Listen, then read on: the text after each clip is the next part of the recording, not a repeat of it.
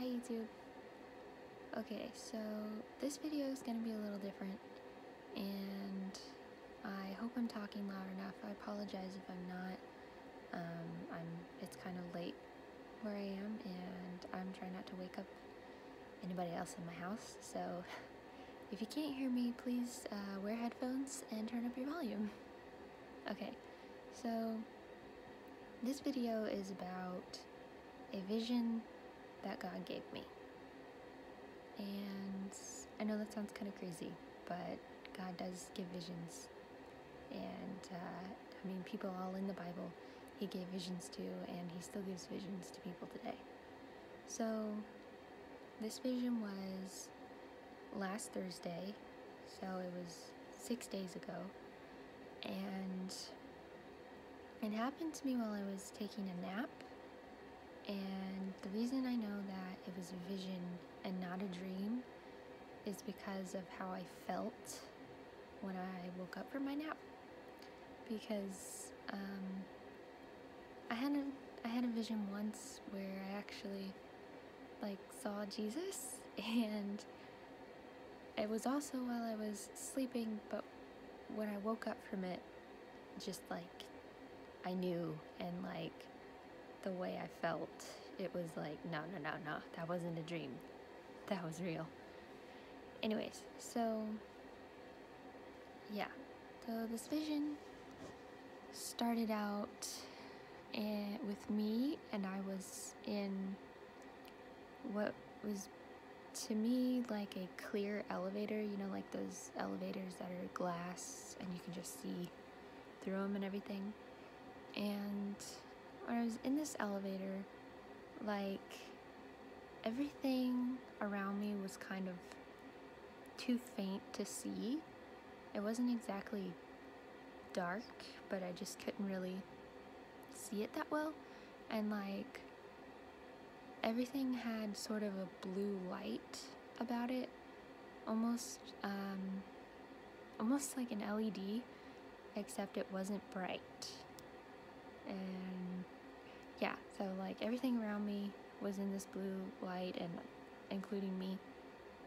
And this elevator started to go up, and when it stopped, there was these clear doors that I went through, and the second that I walked through the doors, I was just overwhelmed with everything. I was overwhelmed with how bright this room I walked into was, and how it felt and it sounded. It was just like nothing I've ever experienced before.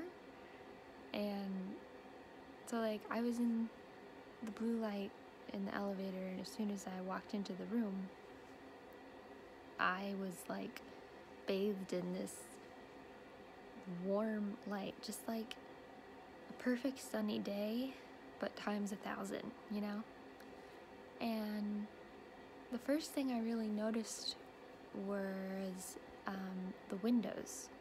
I was in this room that was kind of like a kitchen, I think. And I say that because there was a kitchen in it, and that was kind of the only thing in it. But it was very spacious, and the whole room, 360 degrees, was just windows. And when you looked out the windows, you could see the clouds and the sky, and not as if you were looking up at them, but they were eye level with me. And they were so beautiful, and the sky was just so blue. It was just the perfect blue you could ever want or imagine. And so I noticed that, and then I noticed there was music playing, and it was background music, but it was praise music. And I don't remember the song now, but in the dream I knew the songs. And then in front of me, there was in the center, this kitchen, and there was 3 people at the counter of this kitchen. And the one girl at this counter was wearing a yellow shirt, and I remember it so vividly because it was the brightest, most beautiful yellow I have ever seen. And I'm not even really a fan of yellow, so but it was just like nothing this earth could make. Like, we can't produce that color of yellow. I don't know how to explain it. But I was very, like, I didn't feel afraid. I felt at home. I felt peaceful. And I also felt curious. So I was just kind of slowly walking around, looking out the windows and then looking at the kitchen and like rounding to the people. And when it came to the people, one of them said, "Hi, Stephanie." And then I said, "Hi." And I know that all of them knew me and I knew them, but yet I didn't know them. Like, I woke up and I was like, I don't know who you people are, And so after that, like, they were sitting around eating. They had been cooking or baking something, and so they were laughing and eating and talking and singing along to the music playing. And they like offered me a spoonful of whatever it was they were making, and then we were all like laughing and singing and just having a good time. And then I left them because I wanted to go look back out the windows because it was just such a great view. And really, this room reminded me of like a really nice penthouse, And so I went to stand back and look out at this window again, and the way, like, where I came in from that weird blue elevator, there was this just tiny little hallway, almost like an entryway. So, it was like elevator and then a window just right there. Oh, was that weird? And then a window just right there, and then on this side was the people and the kitchen. And so I kept looking out this window in between it, and I was just like, wow, that is so beautiful. And I was just really encaptured by it. And I started singing the praise song that was playing. And then out of nowhere, I heard this tremendous thunder. And like, it was the scariest thunder I've ever heard. And I not only heard it, but I like felt it. I felt the shaking of this thunder. And it scared me. And then immediately after, there was this huge lightning bolt that just went through the cloud. And growing up, I was really afraid of storms. So I was like, oh, I want to get out of here. I do not want to see this. But I felt something pushing me to keep looking at the window, even though I was afraid. And so I did.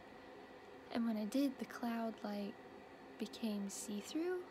It didn't part, it didn't go away, but I was able to see through the cloud.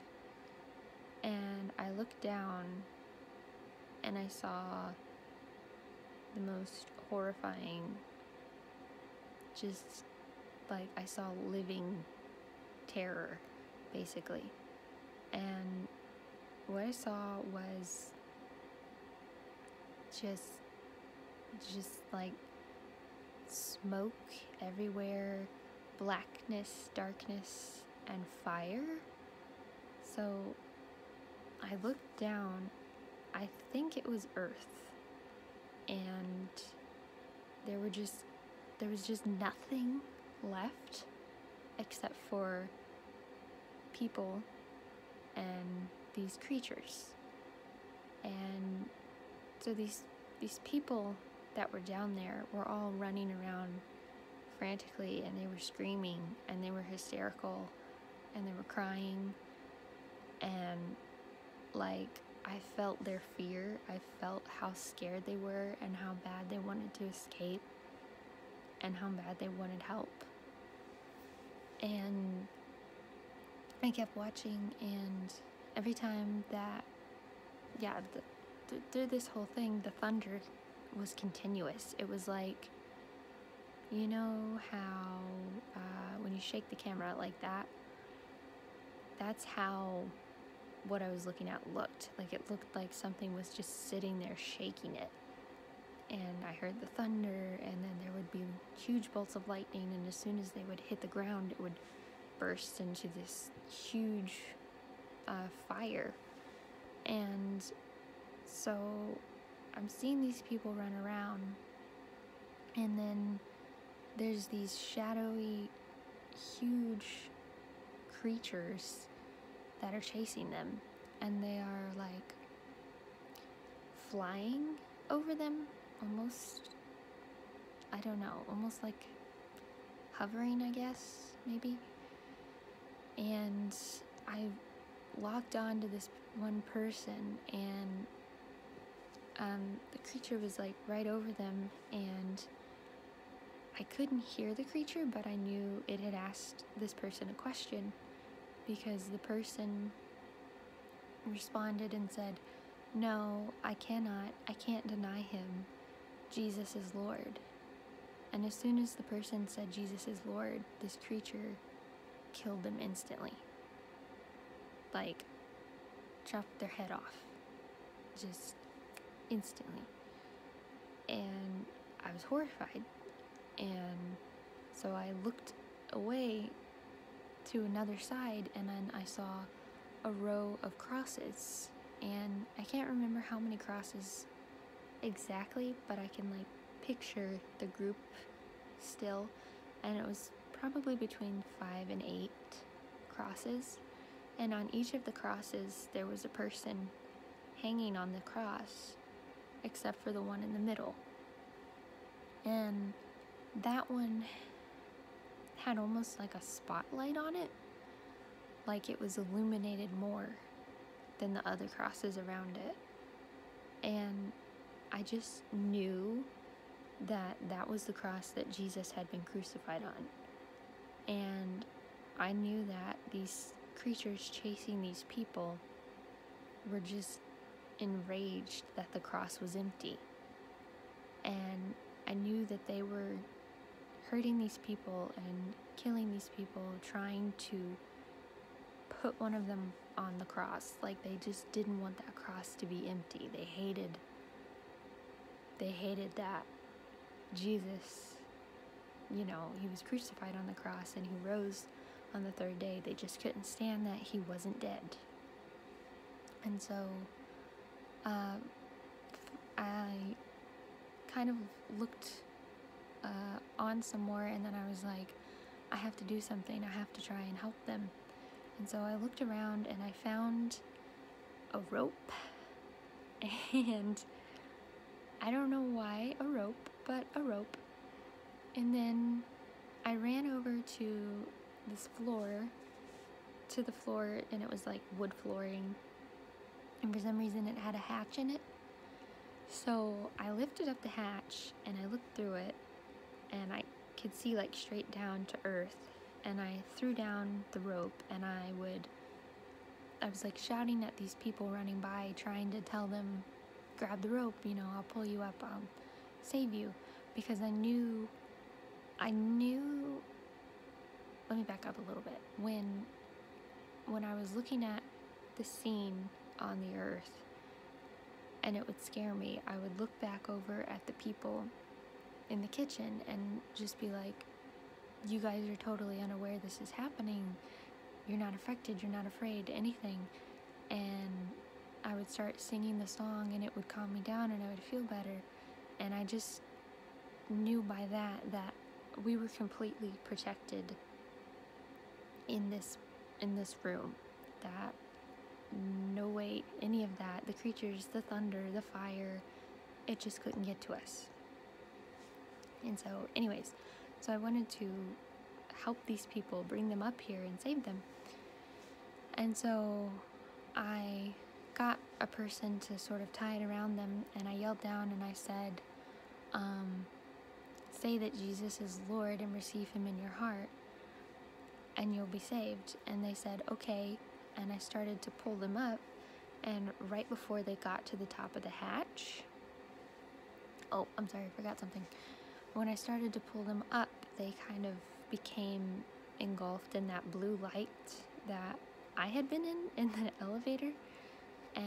as soon as they got just right almost at the hatch, the light went off of them and they sort of just disintegrated out of the rope, and I looked down and I would see them land right back where they were, and then they would look the same and they'd start running away and being chased by a creature again.